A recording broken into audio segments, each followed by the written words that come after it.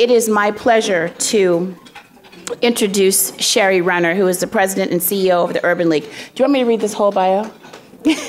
Shari said none of that. I am actually going to let her come up and introduce the panel. Again, we're going to move expeditiously because I think we want to get into the meat of today's discussion. So let's look forward to a hearty, honest discussion.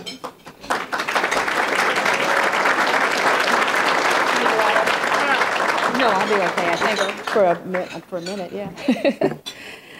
Good afternoon, and thank you, everybody, for being here today for this very important discussion about our youth. I am honored to moderate this discussion with this very esteemed and knowledgeable panel. The panel's name today is Making a Difference for Chicago Youth in 2016.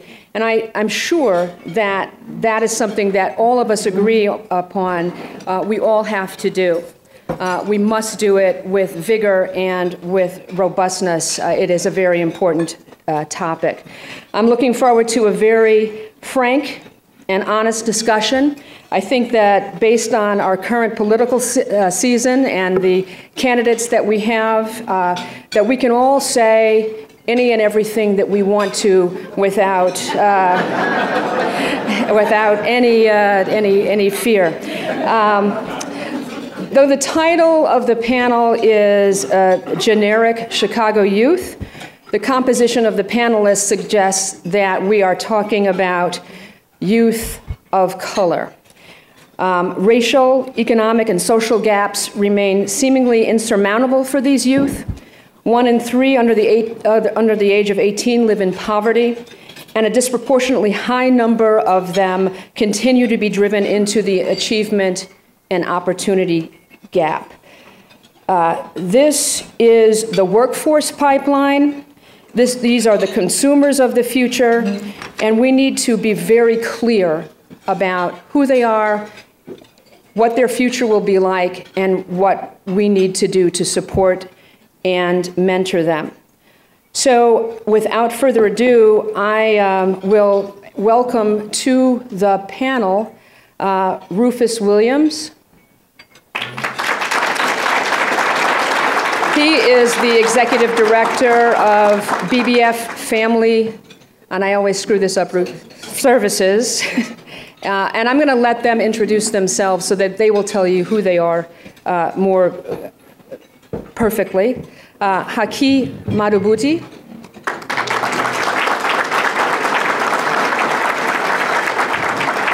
He is the president and CEO, he is the founder of Third World Press, author, educator, and activist, and Juan Salgado, who is the president and CEO of Instituto del Progreso Latino. So we're going to start today with each of these gentlemen giving a few minutes on their initial perspectives on today's topic, and then we'll get into some more specific questions and answers. So, Rufus? Good afternoon.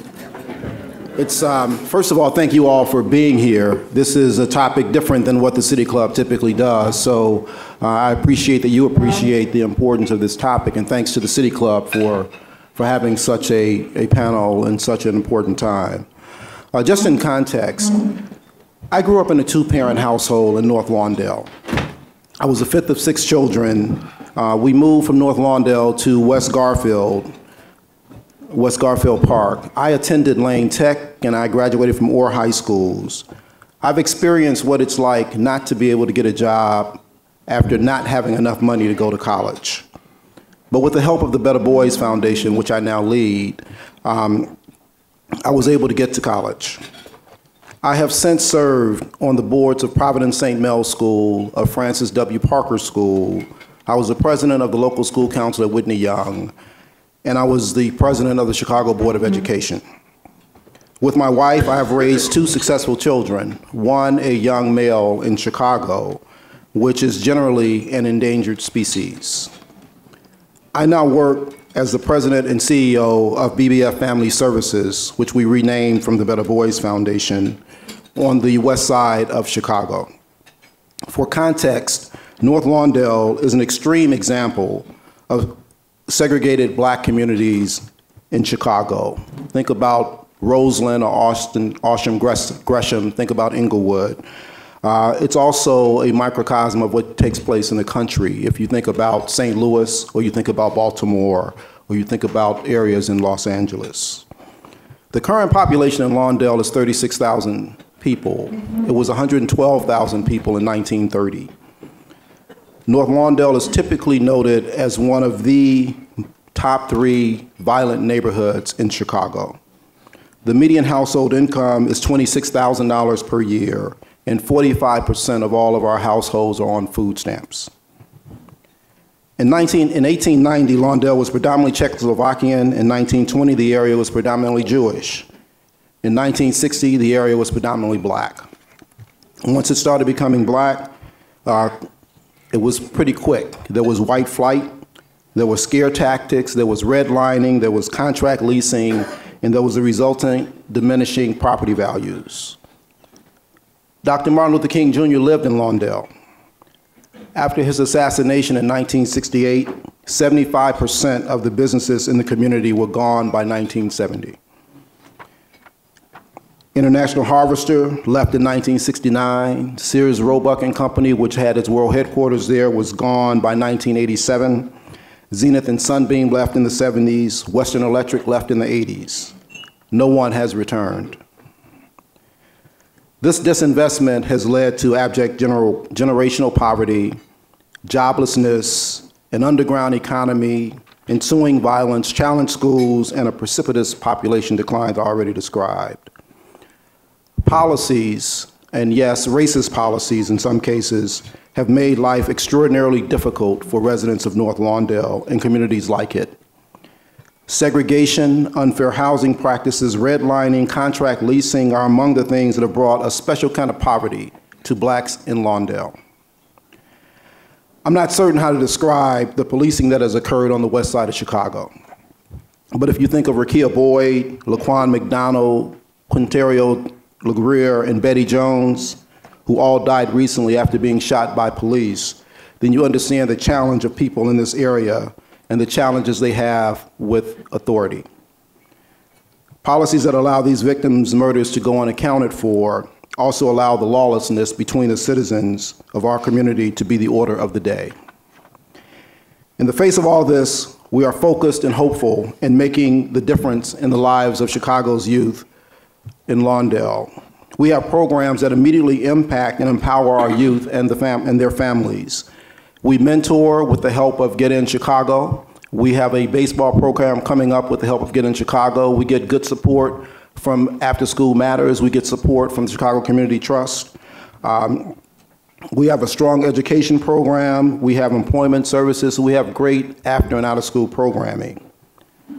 We're looking to provide, and we continue to provide cultural apprenticeships to our young people. And while we have these programs, that's progress, but we're intimately aware that policy is power. We're thoughtful about what happens to our youth and to the families and their families, and we look to each of you to help us forge new policies and help provide hope and opportunity that has been lost to the existing long-standing prejudices.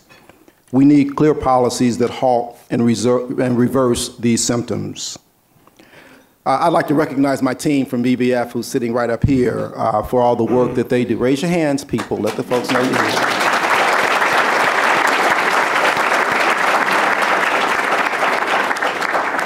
And I mentioned a number of our collaborators who actually help us bring hope to this very desperate environment. I'm grateful to the City Club again for having this discussion, and I look forward to delving deeper into these issues. Thank you, Rufus. And before we go on, since you did that, I'm going to have to recognize my table of the Chicago Urban League. Why don't you guys stand up and be recognized? You're awesome. Haki, would you like to continue? Yes, thank you very much. Thank you for the invitation. This is my first time at this very important body. I come here as a representative of the black community on the south side of Chicago, specifically the 4 schools that we operate. the Betty Shabazz International Charter School, the Barbara Ann Sizemore Academy, which we just had a big fight with the city over, DuSable Leadership Academy, and the New Concept School. I founded Third World Press in 1967 in my basement apartment in Inglewood with $400 in the mimeograph machine. I've been involved in this community all my adult life. I finished school at Dunbar High School, in terms of high school. I grew up around pimps and hoes slamming Cadillac doors on the west side of Chicago, and have never forgotten where I come from. I lost my mother at 34 years old. She was in the sex trade. My sister had 6 children before the age of 26 years old. And so I went into the Army at 18 in order to, it was a poor boy's answer to unemployment. And while in the military, I had been bitten by the bug of literature and reading, and Du Bois, who became one of my major heroes, I began to read close to a book a day for 2 years and 10 months. Came out of the military, went to school in J.I. Bill of Rights. I taught in the academy for 42 years. My last assignment was at DePaul University. I was pretty much pushed out of Chicago State University because I challenged the incompetence and the corruption of the president. And it's true. And what I find in this city and I find across the country, cowardice, corruption, and dishonesty. I have a new book out. It just came out on here and hit the bookstores until the 20th. It's called Taking Bullets, Terrorism and Black Life in 21st Century America, Confronting White Nationalism, White Supremacy, Privilege, Plutocracy, and Oligarchy. And what we keep covering up is the history of this country. Susan Sontag, who's a major essayist and fiction writer and filmmaker, wrote something in one of her books many years ago, Styles of Radical Will. She writes, and I quote, "The white race is the cancer of human history. It is the white race and it alone, its ideologies and inventions, which eradicates autonomous civilizations wherever it spreads, which has upset the ecological balance of the planet, which now threatens the very existence of life itself," end quote. This book came about as a result of the many young boys and women and girls being killed across this nation by the nation's so-called law enforcement agencies. When they killed Tamir Rice, I couldn't sleep. A 12-year-old boy rolled up on by Cleveland's finest, in less than 12 seconds, he's dead. And so I would get up every morning at 4:30 and write. And what I found absolutely necessary is that we have to change the conversation, we have to be very honest about the conversation. But one of the real problems in this country is a lack of history. That we do not understand the history, do not know the history, and therefore there is no reference to the history, unless it's very, very near to us. Europe is attached to the United States as a shared culture, history, values, economics, and so forth. And so we must understand Europe's place in terms of the United States history, most certainly Europe's place in terms of the whole concept of race. And of course, race, which is fundamentally a social construct in this country, is not only the exception to the culture, it drives the culture. Race drives the culture. Race also dictates that we, as black poets, writers, scholars, workers at all levels, must be involved in this conversation on a daily basis. What I'm going to say now may shock you, but it is true. In the West, most certainly in the United States, white people never, and I say never, have to think about being white.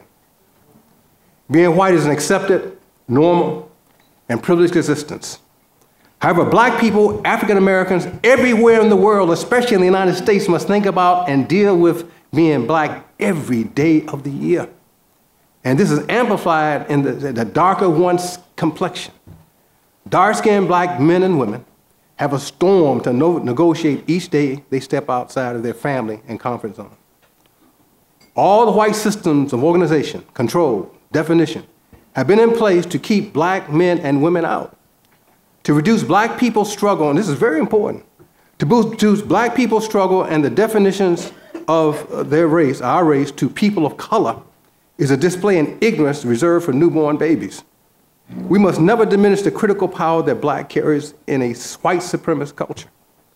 And what is very clear to me, I'm 74 years old. In the 60s, we fighting the same thing we fought 50 years ago. This is nothing new. This is nothing new. And the problem I have is our politicians and those people who represent us is all the data. It's all the data.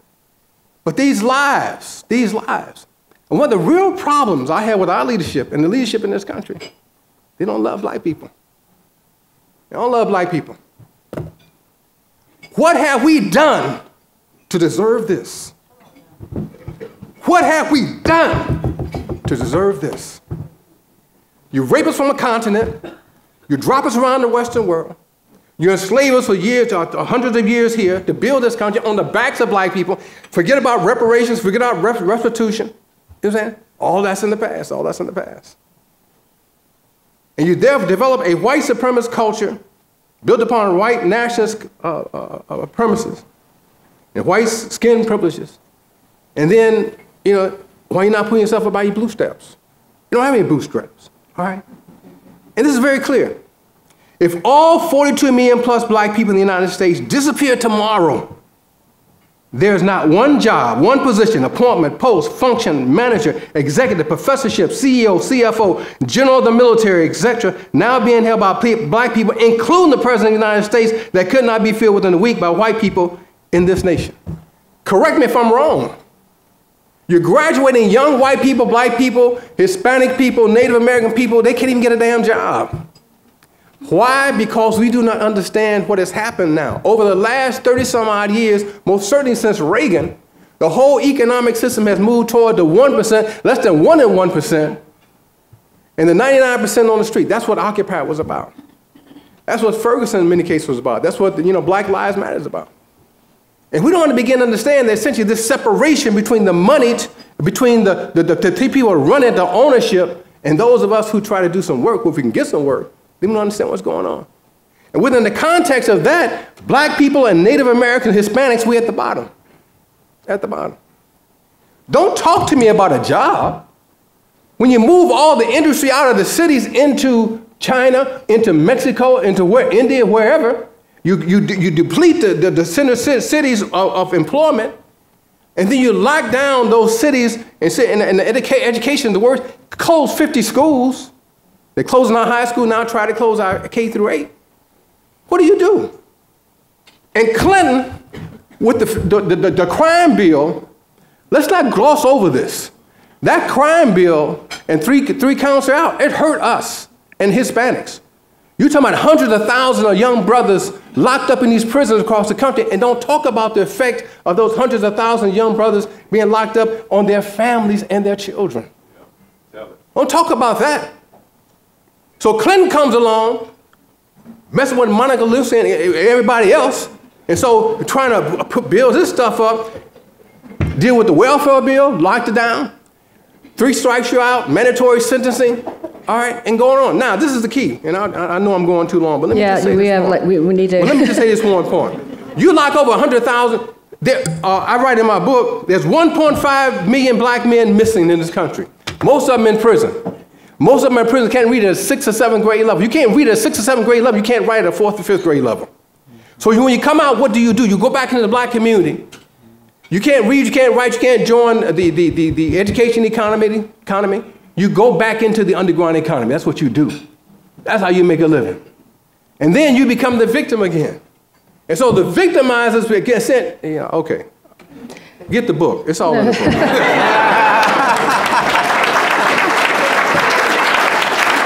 I'm sorry. Let me just introduce my son. Keely Malcolm. Stand up, Keely.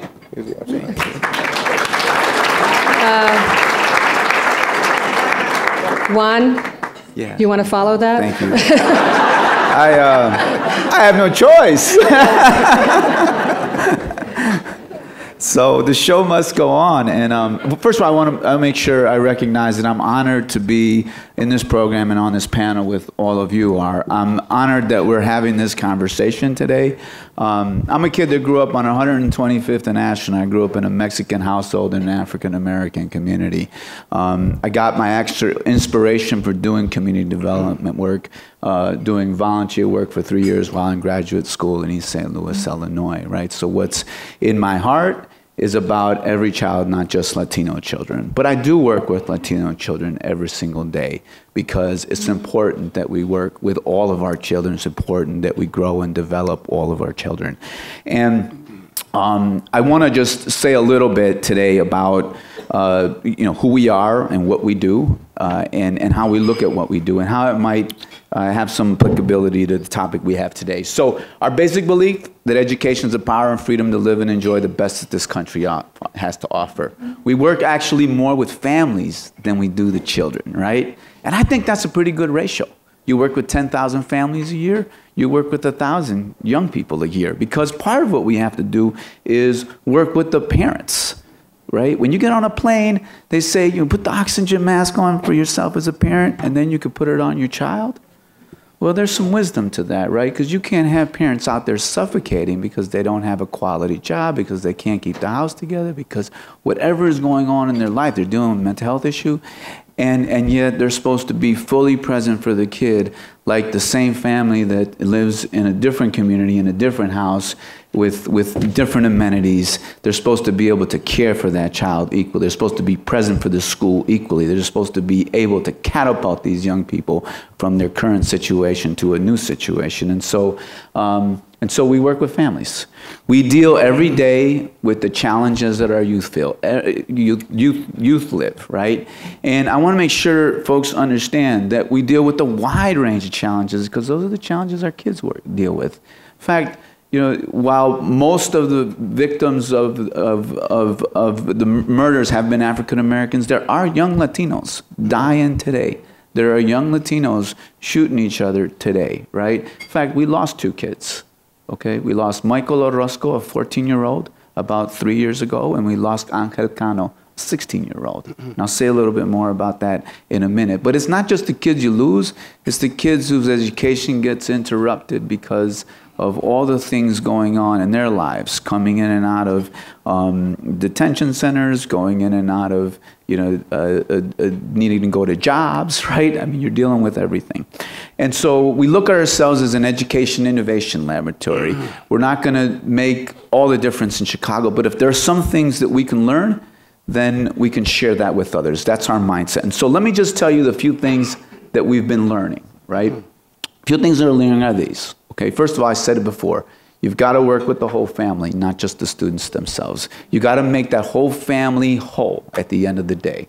And so we need to think more about families, not just students. We need to think about family, you think about community, right? Peace and restoration is clearly important in our country right now. I think what Haki is really speaking to, at least the way it comes to me, right, is just we've lacked peace and restoration, right? Full restoration, right? And you have to do that. You have to do that in every instance, in every situation. And so the way we think about peace, if you come to our schools, we have peace circles, we have restorative practices, but they don't just come in when you have a big problem. They come in when you have any situation, so that it becomes part of the culture that we come together in peace circles and we restore justice. I'll share a quick story, but yesterday I was with Saturday I was with 3 young women and their teacher. And their teacher explains the toughest time he ever had in teaching them was when these 3 young women collided with each other in his class. And it was a phenomenal collision, right? Well, the 3 young women come up to me and said, and one of them wrote this beautiful eulogy that I was able to hear. Because, by the way, one of the things we do is we ask our kids to write a eulogy, because they're thinking about death anyway. So we might as well ask them to think about what contributions they're going to make in life that are positive, right? That are uplifting, that help the person next to them, as they think about death, right? And we learn a lot. So this young woman wrote the most beautiful eulogy, and I said to her, right, hey, you got several books in you. And she goes, I know, but I got my first book. I said, what's your first book? She said, my first book is It All Began in a Circle. And it was 2 other young women, right, that were part of that terrible situation. And they were standing right behind her. And they said, we're going to co-author a book, It All Began in a Circle, right? and their perspective. And so circles matter. Those kinds of practices matter. They matter in the lives of children. They matter in all instances. They matter in all places, including workplaces, by the way. We ought to practice that in our workplaces. That might make them more healthy. Competencies, right? We teach life competencies embedded into our curriculum. And I want to share just quick. Fighter for freedom is a competency so that you can learn discipline for freedom versus punishment. Humanizing healer, so that you can actually learn to be fully human. A voice for justice, so that you can actually learn how to use your voice for good, not just to intimidate or manipulate. We have to teach our children when voices are coming at them that are trying to intimidate and manipulate, so that they can learn how to use their voice in the right way. Critical questioner, so that you can learn how to deconstruct and reconstruct meaning, right, through critical questions. And scholar for transformation, so that you can learn how to use praxis, right, how to use action and reflection to get to a good place. So what's another thing we've learned? Opportunities. Opportunities to align what you're doing in the world, right, with what you want to do. What opportunities are there with what you want to do? I'm going to give you 3 quick stories. Fabian's a young entrepreneur. He was dealing drugs in our school. A bit of a problem, right? Okay, but doggone it, he's a good entrepreneur. I'm telling you, he's a good entrepreneur. He was totally tuned out. Fabian's going to graduate this year. We didn't kick him out. We didn't push him out. We worked with him. We're going to help Fabian be a very successful businessman, and he will be a very successful businessman. Jamie was in the DCFS system since the 1st grade. Jamie had a hard time understanding when people came to her to love her. We had to teach Jamie what it meant to be loved, right? And we had to teach Jamie what it meant to trust, right? Jamie is volunteering, being a mentor to kids after school because she loves that opportunity. And Nancy does insulin injections every single day. She's a diabetic. And she's preparing to be a nurse to care for diabetic young people. And so, yeah, how can you align young people's experiences and talents to what they need to do? The last thing I want to say is leg up on college and career. We got to give young people a leg up, and boy, are they hungry for a leg up. They're extremely hungry. Let me just tell you a little data point here. We organize our school day so that Monday through Thursday, you go to school from 8 to 4. Friday, you get off at 1. Teachers get a chance to take a breather, work together, do some collaborative things. And then just a quick thing about our school. We run 2 charter schools, 2 unionized charter schools, unionized by choice. We don't fight our faculty, we work with our faculty, right, to come up with the right solutions. And so on Fridays, what the young people are doing is, out of 350 juniors and seniors, 100 of them are choosing to stay on Friday, not leave. 75 of them are getting healthcare certifications so that they can be a CNA by the time they graduate. 25 of them want to get into manufacturing. Next week, I got a meeting with CompTIA. We'll get some folks into the IT world, right? And so when children are given high-quality choices that link them to jobs, they actually take them on their own accord and on their own time. So I think I'll stop there. Mm-hmm. Thank you.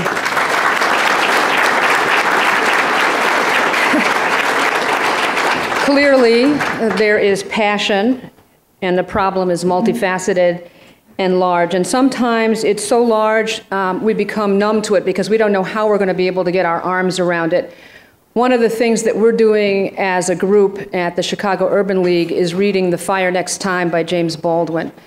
And the book talks about a number of different issues that our community faces, and we are looking at how much they relate to what is happening here today. The title of the book comes from a spiritual, which is, God told Noah that the rainbow, God gave Noah the rainbow sign. The rain's going to end, but it's fire next time. Are we in the fire right now? What are the biggest issues that we need to face as a city, knowing that 30% of our population is African American and 30% of our population is Latino? That's a large portion of our community. That's the pipeline for the workforce, that's the pipeline for consumers. What are the biggest problems that we face right now for these youth? Anyone?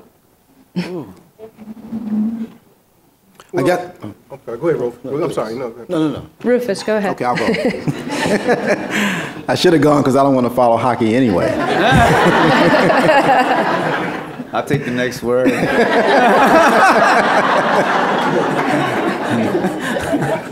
But let me say, Haki spoke truth, and I love his truth, and I'm glad he was here to share that. It's real, and I think all that we see is are the symptoms of the things that he spoke of. When we think about what's really necessary and what's going to move our people forward, you know, I'm happy when I had a chance to look around the room, and I see a lot of people here who I work with when I was at the Board of Education. And with all the things and every place that we look, that we see, that we think, and that we talk about, it's education that's tantamount. It's education that's truly important. It's education that's number one. So when we think about our youth, and I was thinking about just the process and the question and the thought of, you know, what's the biggest challenge facing our youth? Our youth should be in school. Our youth should be students. When we're in Lincoln Park, we don't talk about the joblessness of our youth because they're all going to college. But we're in Lawndale and Inglewood and other places, we talk about joblessness. What we need to think about is what should happen with our children that empowers them as they get ready to go to school, that empowers their families, that gives them the opportunity to really go and participate fully in society. I think the Urban League recently put out a report that talked about the number of 16 to 24-year-olds who are out of work and out of school. And the number is embarrassingly high. But the reality is, if you're 18, if you're 21, we shouldn't be talking about jobs. They should be students, and students should study. And they should be somewhere in high school or they should be somewhere in college. So what keeps that from happening? I know where I am, it's helped a lot when education is important in your family because your parents can make that so. When Haki spoke about some of the policies, when he spoke particularly about mass incarceration, and what that does to upset the fabric of a family. And what happens when a young person goes to jail, comes back out of jail, or an old person comes back out and can't find a job. And so you resort back to this underground economy or whatever it was that got you there, because although you may not have to check the box is real and the questions get asked. And given the option, you don't hire that person. But people have to live and people have to survive. So what we have to do is find ways to stop that mass incarceration, to stop that fabric of our families and of our communities from being broken so that they can truly be rebuilt. Once that family is intact, then we can focus on things like education. We can make sure that when children are born, our parents have enough prenatal care, they're doing enough reading, they're doing enough thoughtfulness, they're feeding them right, that it's not a food desert, which is what we experience where I am, where you don't have to every time you see someone, every time you go to a vendor, you look at them through a bulletproof glass. It is where some things that are truly abnormal have become normal. And it is not the kind of situation that any of us would accept, but it's the kind of situation that is always there. So when we look forward and think about what can really happen, what can we do, we need to really impact policies that cause people to be locked up for reasons by which they should never be locked up. Nothing could be clearer when we start to think about what's happening as we consider the reaction to the heroin epidemic. And now we consider that, and we consider what work needs to be done with heroin addicts and the care and love that's given to them versus those who struggle with crack, who then went to jail by the score and can't find anything to do when they get out. And so that was not at all treated as a health epidemic, but it was treated as a crime by which people should be locked up and families and communities are destroyed. And it is what we deal with every day in these communities because we have to deal with the children from these broken families and trying to make sure they get up and get on and get educated. So we have a chance, but we have a choice. And we have to really engage ourselves in looking at what these policies are and advocating for the changes in those. Thank you. Juan? I'd like to jump in right where Rufus took off because he said there's a choice. I mean, I think there's clearly, I don't think there's anyone in this room would disagree that there's enough abundance in this city, there's enough abundance in this nation, abundance of not just financial resources, but time and talent and energy and creativity in order to solve the challenges that we're facing in every community for every child. That abundance exists. The question is, why isn't that abundance being brought to the table, in fact, for those children? And, you know, when you ask the question, you know, are we in the fire? I mean, yeah, we're in the fire. The problem is that, because if any of us are in a fire, all of us are in a fire. You can't have a fire in your society that's growing without putting it out. Otherwise, then you're just leaving it up to Mother Nature to do it on its own, right? And so I think that we're in a fire. The problem is that that not everybody believes we're in the fire. Not everybody is immediately in the fire right now, right?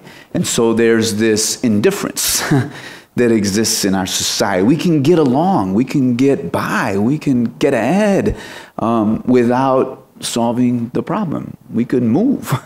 We could do lots of different things. We can create choices for ourselves. You know, the thing I learned the most in East St. Louis was from those families who had a ton of choices, right? And they were sticking it out.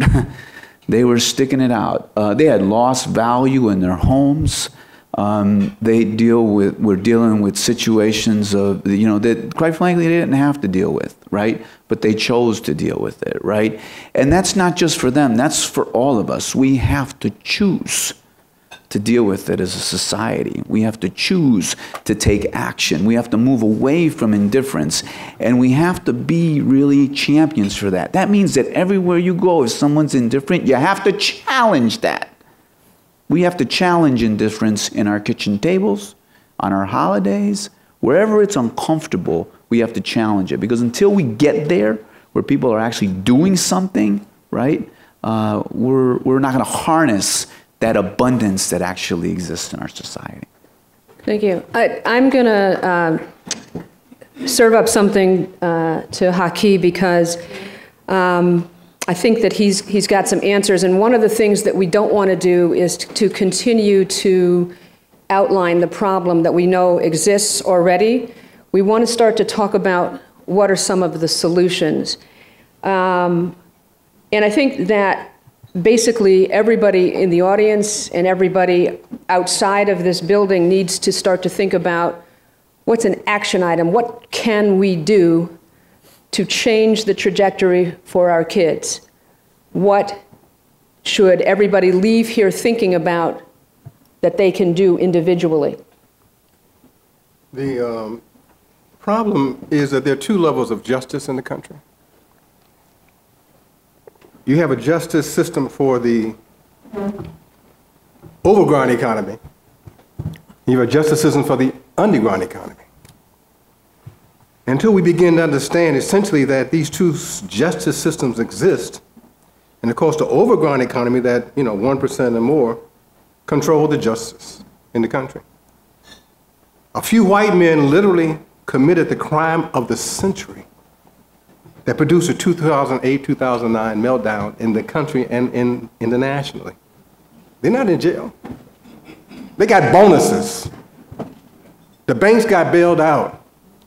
You don't think the brothers and sisters in Juan's community and Rufus' community and my community see that? That these two levels of justice exist? And Juan talked about choices. Well, we make choices within the parameters of other people's decisions. You see what I'm saying? People make the decisions, and if we make choices within the context of their decisions, so we're not even making decisions about our own lives. I've seen this over 50 years. Yeah, we have 4 schools. We deal with 1,000 children a day in an African-centered education. And the one thing that we teach our children that I think we all can agree on, if you don't know who you are, that's right, anybody can name you. That's right. And they do. Leroy, Jane.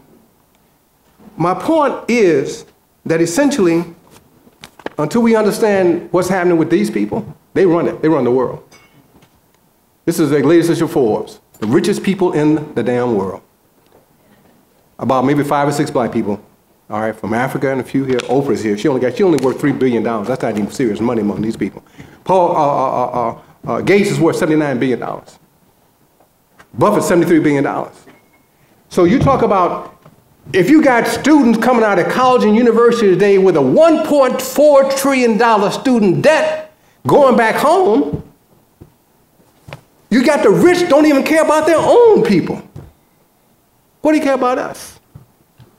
And we don't have the resources really to fight this war at the level we need to fight it. Resources. And so my wife has a PhD from University of Chicago. She ain't nobody's damn dummy. She had a dial chair at Northwestern University. We started these schools over 40 some odd years ago and only got the charter schools when they came out, and they denied us the charter. We had to go to fight for the charter because they didn't want to teach anything about Africa. All right? So it's always a fight. It's always about, you always got to bring your face. Christoph had a piece in last Sunday, two Sundays ago, when whites just don't get it, revisit it. This was 4/3/16, New York Times, Sunday New York Times. Y'all know about the Panama Papers? Anybody who do not know about the Panama Papers? That's what's happening in the country. So you got these two levels. You got an overground economy, you got an underground economy. All right? Now what do? We have always said black people, Hispanics, others, need independent black institutions that are working day and night for nobody's lobbying for us 24/7. But you go up on the Capitol Hill, you got 400 or 500 lobbyists for the major banks in this country, for the major insurance company. Nobody's lobbying for us. We got to build it ourselves. So can I get 1 to 2 minutes from each of you to answer that question? What can we walk away with today? What can we do individually and collectively to change this? So I do think that going back to independent Black and Latino institutions, that speaks to owning things, right? And so I think that a big fundamental shift is we've got to become owners of everything. We've got to become owners. And to become owners, we have to work with each other, right? We ought to own cities in a sense of running them, right? Being the mayors of them. We ought to own governorships, right? Because I did learn in college, the course was the political economy. It wasn't the economy political, right? The course was properly titled, that politics does drive economic opportunity in so many ways. And so, but we've got to become owners. I see Jim Reynolds here, right? I mean, people like Jim represent, folks moving into ownership. So we have to own businesses. Just think about everything that we need to own. But I do think it starts by owning schooling to a great degree and owning the story in schooling. Because if you can own schooling and the story in schooling, then you're capturing the most essential, which is what's in young people's minds and spirits, right?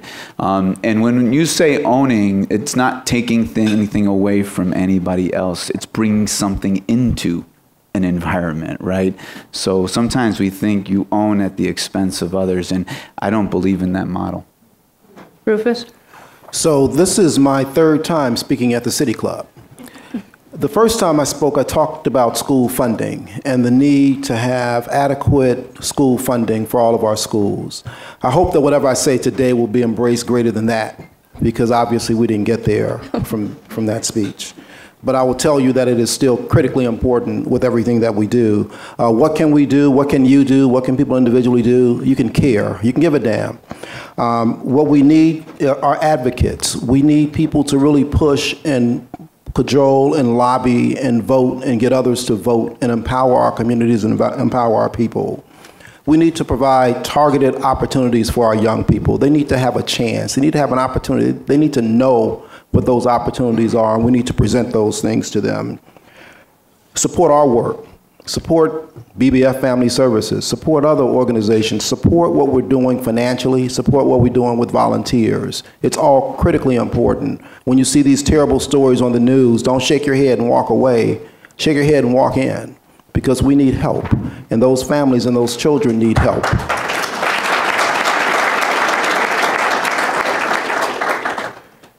give voice to those who are affected, and really ignore and challenge the colloquialism of gang-related. What does that mean? Nobody really understands. What it means is that something has happened and young children are making decisions that they don't know the consequences of those decisions. We have to ask why, and we have to get in, and we have to help. Can I just give four things, and I'll just be quiet? Yeah. You know, you mentioned, you know, Jim Reynolds and others who are here. I mean, I'm tired of being part of the beggar.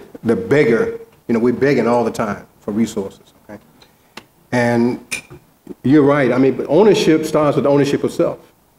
If you don't know who you are, then you own it from somebody else. And so I say there are 4 unconditionals that all people must have, but most certainly black people must have in terms of dealing with our own community, because the most difficult people to deal with are your own people in many cases. 1, there must be unconditional love.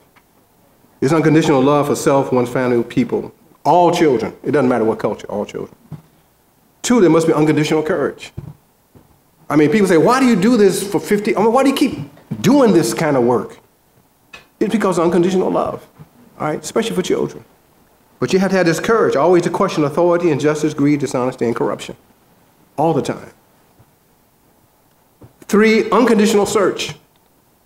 Knowledge for knowledge and hard facts and enlightenment and hidden answers and truth within the truth and moral questions within the daily noise of corporate consumerism, a buy and sell culture. And finally, the 4th unconditional will is unconditional will. This will to appreciate and be aware of the power of the creative individualism of one, what one person can do against great odds. But also understand the very importance around organization and struggle each and every day. And then finally, Juan mentioned voting. Yes, we have to vote, but you know, Republicans are voting suppression all over the country. This is a New York Times editorial, April 5th, voter suppression. So we got all these forces coming up against us. And this is why it's so important in terms of how do you generate serious money? You can't generate serious money with a job. Okay, thank you. Thank you. I'm gonna, you wanna, I have 6 really great questions, but I won't ask them, but I will say this, that clearly this is passionate, and if we all get this passionate about our youth, we can make a change. It's critical, it's the fire, it's the time, we have to do something now. And it impacts everyone. It's not just about youth of color. It impacts everyone. And I really thank the City Club for allowing us to have this very open and frank conversation today. And I thank our panelists, each one of you, for being so open and honest with your answers. Thank you.